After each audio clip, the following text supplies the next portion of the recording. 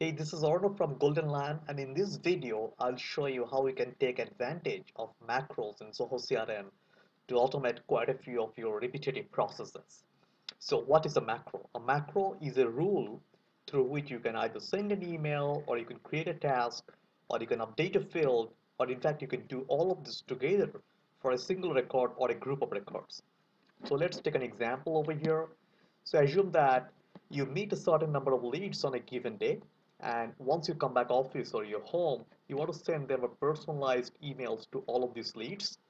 Also, you want the lead status to be changed to contacted, and you want a follow-up task so that you can go ahead and follow up with those leads, say after 2 days of sending this email. Okay, now in order to achieve this, you have to create a macro inside the leads module. And the way it is to be done is as follows. Click on run macro over here and then click on create macro. Give a name of the macro. So let me keep the name as thank you macro. And in the description, write down what this macro is supposed to do. So this will A, send a thank you email to lead. B, this will change the lead status to contacted, and C, uh, this will create a follow-up task. So this is what the macro is supposed to do. Now, in order to create the email, click on choose a template over here, and then see whether the template exists over there or not. So I'm saying that thank you email template doesn't exist over here. So go ahead and create a template over here. Now, this is the email template creation section. Now you can see this template is getting created for the leads module. So give a template name. So I think the name is thank you email. This would be stored under public email templates. And then you can decide like from which email ID this email should go to. So you can choose either your name or any of your colleagues' email address. For this example, I'm saying record owner's email. That means whoever owns that lead, the email should go from that email ID. Then the subject, let me give the subject of the email as thank you for your time. And then in the reply to, you can put an email address where you want the reply of this email should go to. For example, a lot of companies have got an email address like info@xyz.com or inquiry@xyz.com. So you can put that part of it if you have one, else you can leave it blank. Let me go ahead and click on add user signature so that every time I send an email, my signature should get added. You may also decide to attach a file over here. Let me now compose the email. So dear, let me personalize it with the lead's first name. Choose the first name over here, copy this part of it, paste it over here, and then you can say thank you for your time today, and then you can say look forward to do business with you.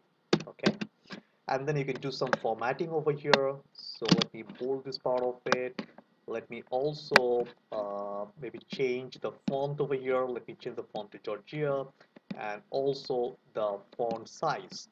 Now once I'm happy with the entire formatting, I can go ahead and save this email template.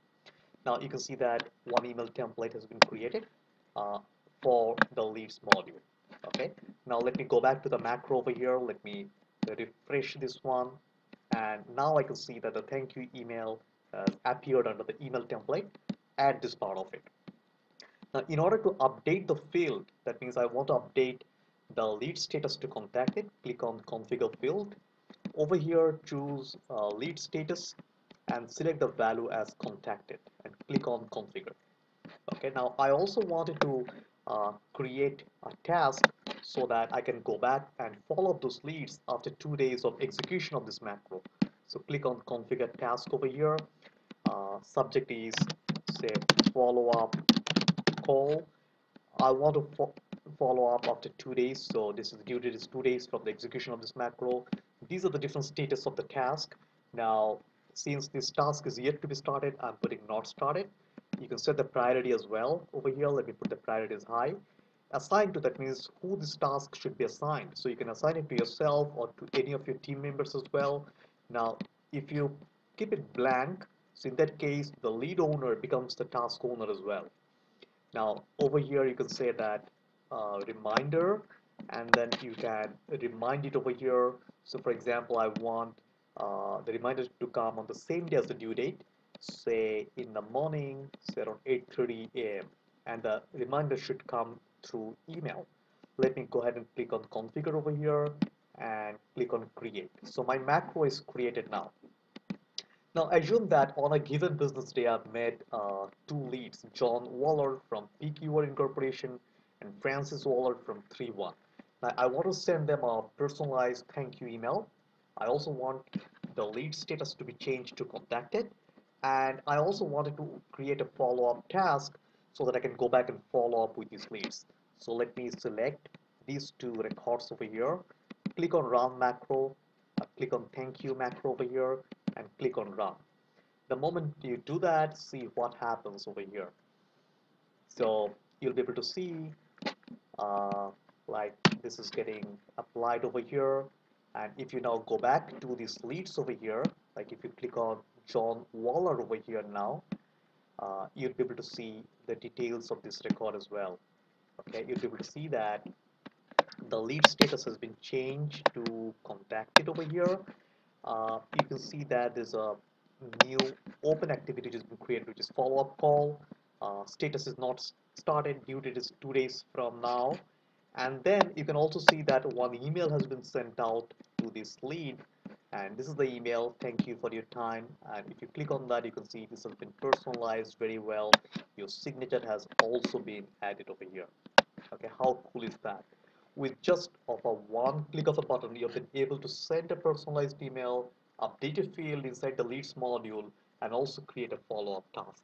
So this can potentially save a lot of your valuable time throughout the day and throughout the month. Okay, now there could be a lot of other scenarios where you can use a macro to save your time, and this is going to be a very, very powerful tool for you if you're going to excel in the sales function. Now, there are quite a few things you need to keep in mind when you are trying to set up a macro.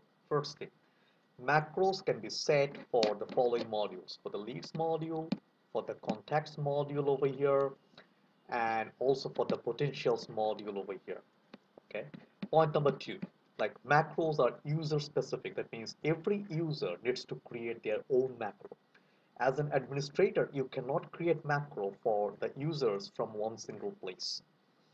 Number three, the user who is trying to create a macro or run a macro, you need to ensure that that user in their respective profile, okay, if you go to the profile over here, there are three things has to be enabled over here. One is the mass email capability. Second, the mass update capability. The third is create activity. And the fourth thing that you need to keep in mind, like for each macro, you can configure up to one email, 3 tasks, and 3 field updates. So hope you have enjoyed this video. If you have got any question, free, uh, feel free to visit the GoldenLion website, which is glionconsulting.com.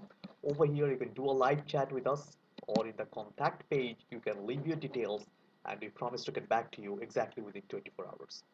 Thanks so much for watching this video. Have a fantastic day ahead.